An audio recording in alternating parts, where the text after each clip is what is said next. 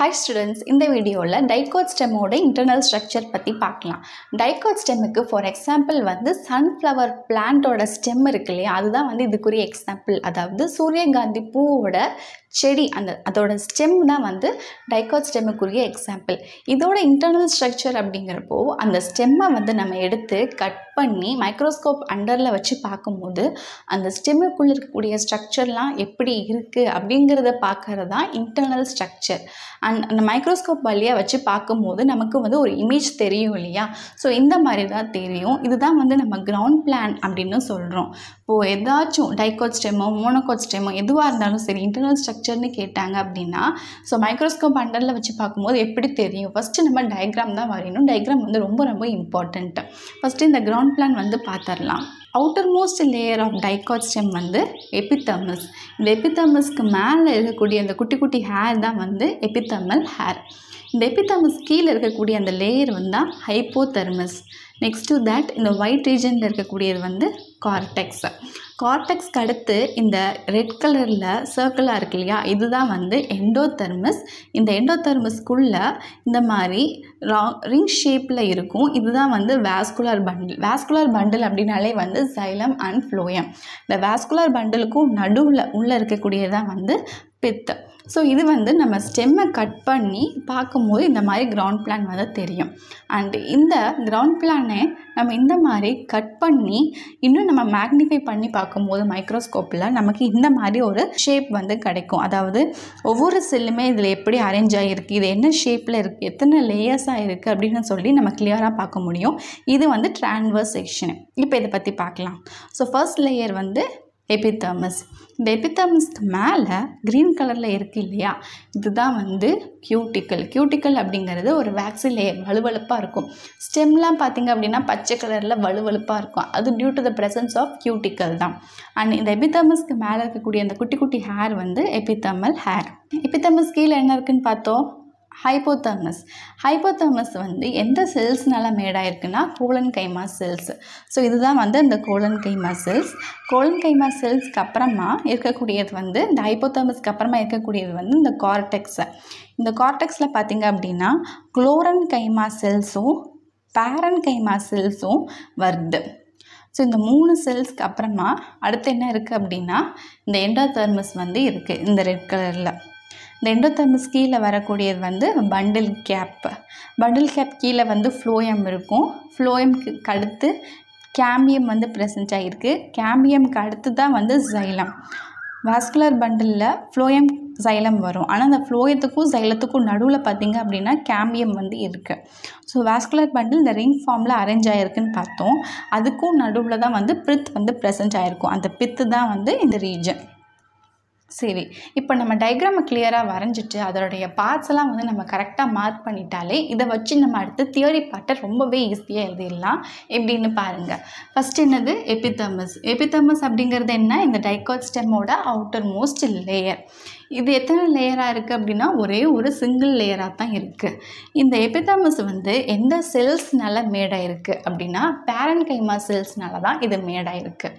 இந்த எபிதர்மிஸ்க்கு வெளியே ஒரு அவுட்டர் வால் இருக்கு இல்லையா, ஒரு அவுட்டர் வால் கவர் ஆகிருக்கு க்ரீன் கலரில். அது என்னது, கியூட்டிக்கல். அண்ட் இந்த எபிதர்மஸோடைய ஃபங்க்ஷன் என்ன, இது என்ன ஃபங்க்ஷன் கொடுக்குது அப்படின்னா ப்ரொடெக்ஷன். ஸ்டெம்மை ப்ரொடெக்ட் பண்ணுது. அதுதான் இந்த எபிதர்மஸோடைய வேலை. And next to எபிதர்மஸ் cortex. Cortex அப்படிங்கிறது 3 ரீஜனாக இருக்குது. ஒன்று ஹைப்போதெர்மஸ், அதுக்கப்புறமா மிடில் கார்டெக்ஸ், அதுக்கப்புறமா இன்னர் கார்டெக்ஸ் அப்படின்னு இந்த கார்டெக்ஸ் 3 ரீஜனாக இருக்குது. ஃபஸ்ட்டு ஹைப்போதெர்மஸ் பற்றி பார்க்கலாம். இந்த ஹைப்போதெர்மஸில் என்ன செல்ஸ் இருக்குது அப்படின்னா கோலன்கைமா செல்ஸ். கோலன்கைமா செல்ஸ் இந்த மாதிரி ரவுண்டாக ஒரு செல்லுக்கும் இன்னொரு செல்லுக்கும் நடுவில் எந்த ஒரு ஸ்பேஸுமே இல்லாமல் அந்த மாதிரி அரேஞ்ச் ஆகியிருக்கும் கோலன்கைமா செல்ஸ். இது எத்தனை லேயர்ஸாக இருக்குது அப்படின்னா இங்கே 3 லேயர்ஸ், பட் ஆனால் மேக்ஸிமமாக 6 லேயர்ஸ் வரைக்கும் இருக்கலாம்.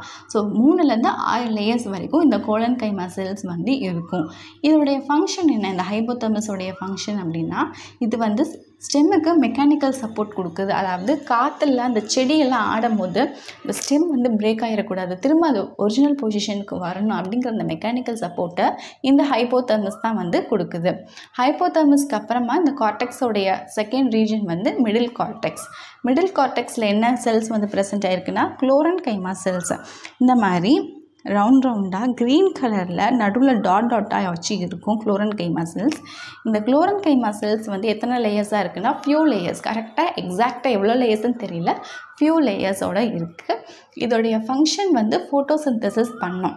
ஏன் ஃபோட்டோசிந்தசிஸ் பண்ணுது அப்படின்னா இது க்ரீன் கலரில் இருக்கிறதுனால இதில் வந்து குளோரோபிளாஸ்ட் ப்ரெசென்ட் ஆகிருக்கு, அதனால் இது வந்து ஃபோட்டோசிந்தசிஸ் ப்ராசஸ் பண்ணுது.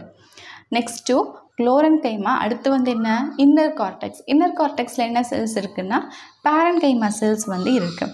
பேரன் கைமா செல்ஸுமே ரவுண்டாக ஒரு செல்லுக்கும் இன்னொரு செல்லுக்கும் நடுவில் இன்டர்செல்லுலர் ஸ்பேஸோடு இருக்கும் இந்த பேரன் கைமா செல்ஸ். இந்த பேரன் கைமா செல்ஸுமே வந்து எத்தனை லேயர்ஸ்ன்னு கரெக்டாக சொல்ல முடியாது, ஃபியூ லேயர்ஸோடு இருக்கும். இதோட ஃபங்க்ஷன் என்ன அப்படின்னா கேஷியஸ் எக்ஸ்சேஞ்சு. ஒன்று கார்பன் டை ஆக்சைடு உள்ளே போயிட்டு இல்லைனா ஆக்சிஜன் வெளியே வரலாம், இல்லைனா வந்து ஆக்சிஜன் உள்ளே போயிட்டு கார்பன் டை ஆக்சைடு வெளியே வரலாம். இந்த மாதிரி கேஷியஸ் எக்ஸ்சேஞ்சுக்கு இந்த பேரன்கைமா செல்ஸ் தான் வந்து ஹெல்ப்ஃபுல்லாக இருக்குது இன்னர் கார்டெக்ஸில். அண்ட் இன்னொரு ஃபங்க்ஷன் வந்து இது ஃபுட் மெட்டீரியல்ஸை வந்து ஸ்டோர் பண்ணும். நெக்ஸ்ட் எண்டோதெர்மிஸ். எண்டோதெர்மிஸும் வந்து கார்டெக்ஸோடைய சேர்ந்தது தான், which is the inner most layer. கார்டெக்ஸில் மொத்தம் 3 ரீஜன் இருக்கிறதா பார்த்தோம். ஃபர்ஸ்ட் ஒன் வந்து ஹைப்போதெர்மிஸ், செகண்ட் ஒன் வந்து மிடில் கார்டெக்ஸ், தேர்ட் ஒன் வந்து இன்னர் கார்டெக்ஸ். அதுக்கப்புறமா இன்னர் மோஸ்ட் லேயராக வரக்கூடியது தான் இந்த எண்டோதெர்மிஸ், which is also a cortex. இந்த எண்டோதெர்மிஸ் வந்து எத்தனை லேயராக இருக்குன்னா ஒரே ஒரு சிங்கிள் லேயராக தான் இருக்குது. இதில் ப்ரெசென்ட்டாக இருக்கக்கூடிய செல்லோட ஷேப் வந்து பேரல் ஷேப்டு செல், அதாவது இந்த மாதிரி ஷேப்பில் வந்து இருக்கும். அண்ட் இந்த செல்லில் வந்து ஸ்டார்ச் கிரெயின்ஸ் வந்து ப்ரெசென்ட் ஆகியிருக்கு.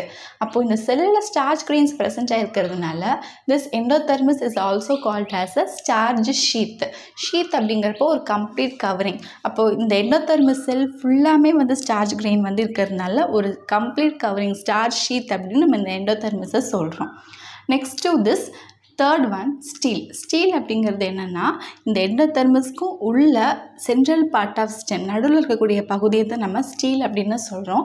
இந்த ஸ்டீல் என்னென்னலாம் வருது அப்படின்னா pericycle, bundle gap, vascular bundle and பித். இப்போ நம்ம ஒவ்வொன்றா பார்க்கலாம். பெரிசைக்கிள் அப்படிங்கிறது எங்கே இருக்குன்னா எண்டோதெர்மிஸ்க்கும் வாஸ்குலர் பண்டிலுக்கும் நடுவில். ஸோ எண்டோதெர்மிஸ் அப்படிங்கிறது இந்த ரெட் கலரில் போகுதுலையா சிங்கிள் லேயர், அதுக்கும் வாஸ்குலர் பண்டில் அப்படின்னா இதுவும். இப்போ இது ரெண்டுத்துக்கும் நடுவில் இருக்குது இந்த பெரிசைக்கிள். இந்த பெரிசைக்கிள் வந்து மல்டி லேயர்டு, அதாவது நிறைய லேயர்ஸோடு இருக்குது.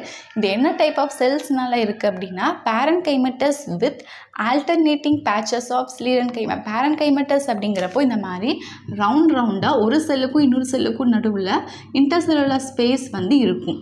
ஸ்லீரன்கைமா செல்ஸ் அப்படிங்கிறப்போ இந்த மாதிரி செல் ஷேப் ஹெக்ஸகன் ஷேப்போட இருக்கும். இதுதான் வந்து ஸ்லீரன்கைமா. அப்போ பேரன்கைமட்டஸ் செல்லுக்கும் ஸ்லீரன்கைமட்டஸ் செல் அந்த மாதிரி ஆல்டர்னேட்டிங் பேச்சஸோடு இருக்குது இந்த pericycle. Next one bundle gap. Bundle gap அப்படிங்கிறது there is a patch of hard sclerenchyma tissue outside the phloem of vascular bundle. So vascular bundle அப்படிங்கிறது இது. இந்த vascular bundleல ஃப்ளோயத்துக்கு அவுட்சைடில் பார்த்தீங்க அப்படின்னா ஒரு ஹார்டான ஸ்லீரன்கைமட்டஸ் டிஷ்யூ வந்து இருக்கும். ஸோ ஸ்லீரன்கைமா அப்படின்னாலே வந்து இந்த மாதிரி செல் ஷேப்பாக. அப்போது இங்கே ஃப்ளோயத்துக்கு அவுட்சைடில் இங்கே தான் வந்து இந்த பண்டில் கேப் வந்து ப்ரெசென்ட் ஆகி இருக்குது. Next third one vascular bundle.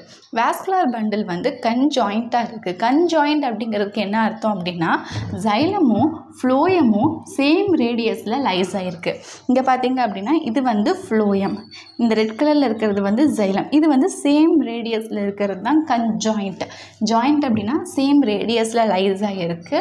கொலைச்சல் அப்படிங்கிறதுக்கு என்ன அர்த்தம்னா ஃப்ளோயம் வந்து வெளியே இருக்கணும், ஜைலம் வந்து உள்ளே இருக்கணும். இங்கே பார்த்தீங்க அப்படின்னா ஃப்ளோயம் வந்து அவுட் சைடில் தான் இருக்குது, ஜைலம் வந்து டுவர்ட்ஸ் த சென்டரை நோக்கி இருக்குது. ஸோ ஃப்ளோயம் வெளியே ஜைலம் உள்ளே இருந்துச்சுன்னா அதை நம்ம வந்து கொலைச்சல் அப்படின்னு சொல்லுவோம். என்டார்க்கு என்ன அர்த்தம் அப்படின்னா என்டார்க் அப்படிங்கிறத ஸ்டெம்மில் மட்டும்தான் பார்க்க முடியும். இது ரூட்டில் வந்து எக்ஸார்க்குன்னு பார்த்துருப்போம். என்டார்க் அப்படிங்கிறப்போ இந்த ஜைலமில் பார்த்தீங்க அப்படின்னா இந்த பெரிய ஜைலம் வந்து அவுட் சைடில் இருக்கும். குட்டி சைலம் வந்து டுவர்ட்ஸ் சென்டரை நோக்கி இருக்கும். ஸோ பெரிய சைலத்தை நம்ம மெட்டாசைலம் அப்படின்னு சொல்லுவோம். அண்ட் குட்டி சைலத்தை வந்து புரோட்டோசைலம் அப்படின்னு சொல்லுவோம். இந்த பெரிய சைலம் வந்து வெளிநோக்கி இருக்குது அண்ட் குட்டி சைலமான புரோட்டோசைலம் வந்து டுவர்ட்ஸ் சென்டர் நோக்கி இருக்குது. இதுதான் வந்து எண்டாக இருக்குது. அண்ட் ஓப்பன் அப்படிங்கிறதுக்கு என்ன அர்த்தம் அப்படின்னா, இந்த ஃப்ளோயத்துக்கும் சைலத்துக்கும் நடுவில் கேம்பியம் அப்படின்னு ஒன்று வருதா, அந்த கேம்பியம் வந்து ப்ரெசென்ட் ஆகிருந்துச்சு அப்படின்னா that is the open vascular bundle. Cambium இல்லை அப்படின்னா அது வந்து க்ளோஸ்டு வாஸ்குலர் பண்டில். இந்த டைகாட் ஸ்டெம்மில் வந்து கேம்பியம் இருக்குது. So it is a open vascular bundle. இந்த வாஸ்குலர் பண்டில் எந்த மாதிரி அரேஞ்ச் ஆகிருக்கு அப்படின்னா பித்தை சுற்றி ஒரு ரிங் ஃபார்மில் வந்து அரேஞ்ச் ஆகி இருக்குது. ஓகே, நெக்ஸ்ட் ஒன் பித். பித் அப்படிங்கிறது விச் இஸ் இந்த மாதிரி சென்டரில் இருக்கக்கூடியது இல்லையா, it is the large central பேரன்கைமட்டஸ் zone with intercellular space. இந்த மாதிரி சென்டரில் ரொம்ப பெரிய பெரிய பேரன்கைமட்டஸ் செல்னால் மேடாயிருக்கு. அந்த பேரன்கைமட்டஸ் செல்னாலே வந்து இன்டர்செல்லுலர் ஸ்பேஸோடு இருக்கும். இந்த பேரன்கைமா செல்ஸோட ஃபங்க்ஷன் என்னன்னா, it helps in the storage of food மெட்டீரியல்ஸை store பண்ணுறதுக்கு. நம்ம ஆல்ரெடி இந்த இடத்துல கார்டெக்ஸில் இருக்கக்கூடிய பேரன்கைமா செல்ஸோட ஃபங்க்ஷன் வந்து exchange of case and food material store பண்ணுறதுன்னு பார்த்தோம். அண்ட் இங்கே பித்தோட பேரன்கைமா செல்ஸோட ஃபங்க்ஷன் வந்து ஃபுட் மெட்டீரியல்ஸை ஸ்டோர் பண்ணுறது. இதோட இந்த டைகாட் ஸ்டெம்மோட இன்டர்னல் ஸ்ட்ரக்சர் முடியுது. ஐ ஹோப் இன்றைக்கி பார்த்த இந்த டாபிக் வந்து உங்களுக்கு கிளியராக புரிஞ்சிருக்கும்னு நினைக்கிறேன். If you have any doubt you can ask me in comment section. நான் என்னோட சேனலில் ஃபிசிக்ஸ், பயாலஜி, கெமிஸ்ட்ரி எல்லா கான்செப்ட்டு கவர் ஆகிற மாதிரி இது வரைக்கும் நான் ஸ்டாண்டர்ட் 6, 7, 8 எல்லா டேர்மும் கம்ப்ளீட் பண்ணிவிட்டு இப்போ நான் ஸ்டாண்டர்ட் 9 and 10 ஃபஸ்ட் டேர்ம் வந்து இந்த இயர் போஸ்ட் பண்ணிக்கிட்டு வரேன். நான் போடுற நிறைய வீடியோஸ் கண்டிப்பாக உங்களுக்கு யூஸ்ஃபுல்லாக இருக்கும். If you like my videos, subscribe my channel and continue to watch that. Thank you for watching.